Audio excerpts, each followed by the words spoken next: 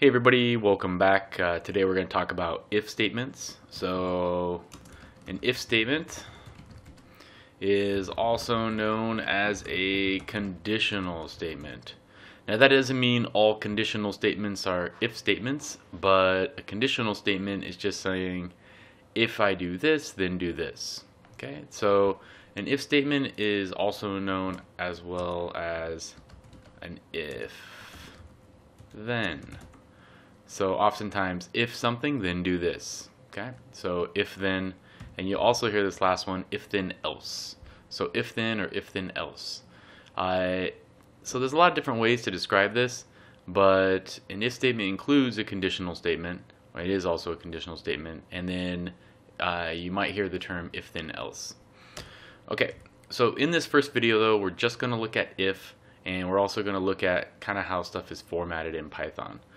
So let's go ahead and create some variables, very simple variables here. Let's call this let's maybe 20 and 30. Okay, and so an if statement, if you're going to use an if statement, it's simply constructed kind of like we did when we were printing. It's just going to be constructed out of a whole bunch of expressions that will resolve to a true or false value. Let's say that. Okay, so it's going to be usually some sort of equality statement. So you're going to say if, let's say if A is equal to B, or B is, let's just say if A is equal to B first. So an if statement looks like this, and it should for you automatically indent by a tab, so it should tab in for you. Now I'll show you why that's important in a second. So let's print yes. Okay, now given that A is not equal to B, this shouldn't print. So if I run this, I get nothing to print. But if I say if A is less than or equal to B, it will print. Okay, so it says yes, there, it prints. Now this right here, this is a 4 spaced tab. Now if I were to move it over 3 times instead of 4 and run this, let me actually fix that there. Huh, seems to be printing. There we go. Alright. So it seemed to be my file wasn't quite saving right. So in this case, if you put this here and it's not indented correctly, it's going to give you a indentation error, and this is another common error to get in Python. So you get syntax errors that could include many different things. Usually means you type something wrong. An indentation error is a type of error where you didn't indent correctly. So you need to back this up and tab in 1 time, and then it will run. Okay, so anytime you have an if statement, and anytime you see this, pretty much anytime you see a colon at the end of a statement, you're going to indent afterwards. That goes for functions and loops and anything. So anytime you see this colon, you're going to indent and then do all the code there. So any code that I were to put down here, yes, again, if I put that there, it's going to print all of those. Okay, so anything that is here is in this if statement will go inside of this. Now I could put another if statement here and say if C is greater than 50 or 40, let's say, print yes again for the 3rd time. And of course that won't print. So basic idea of an if statement here. Now if statements are usually going to be a little more, I don't know, they'll have a little more meaning than this. So let's actually give this next example some more meaning. So let's say that let's say we're searching for a name. So I have this name, this string of names, and this string of names is just going to be a whole list of names. So we're going to say Raul, and we'll say Quach, and then we'll say Timmy, and we'll say Hiroki, and we'll say, pick a whole bunch of names here, Marie, and Alphonse, and Tom, and Emily, and Kimmy, and we'll say that. Okay, so now I've got a whole list of names here, and what we're going to do is we're going to search this string of names, or we're going to ask an if statement. So we're going to say if Timmy in string of names, then print Timmy is here. Okay.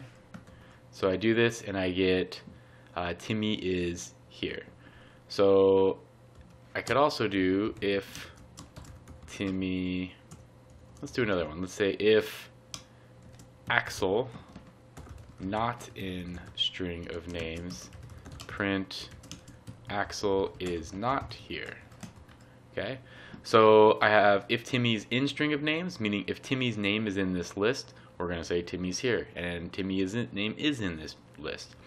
And if Axel is not in the string of names, which is Axel is not in there, it will tell me that Axel is not here.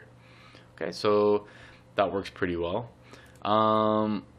Let's give some ages. So let's say Timmy age is equal to 20, and let's make a compound statement here. So we're going to say if Timmy is in string of names, or and Timmy age is less than 15.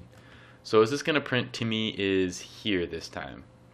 Well, this first part, this is actually two statements here.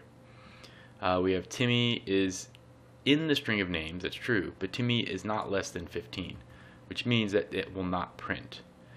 Now, this is okay. You can write this just like this.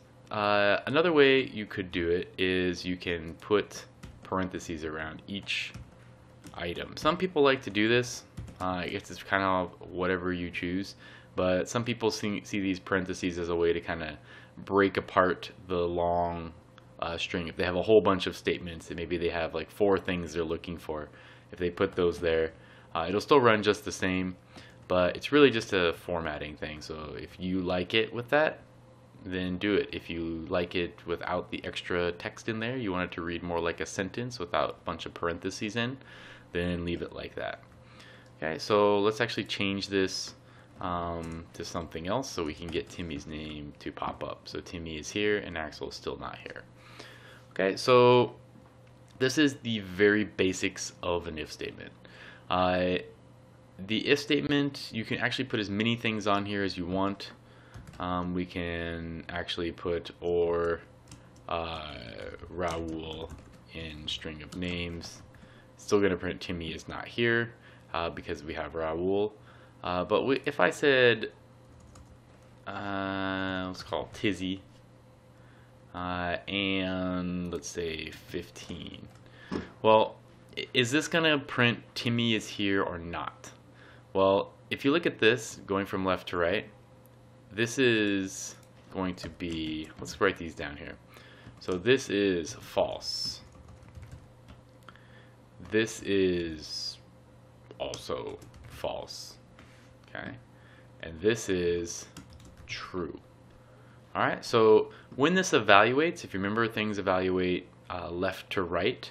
So in this case, we have false and false. So this will end up being evaluated to false, both of these together. And now false or true is going to give you a true. So this will end up printing Timmy is here when we run it.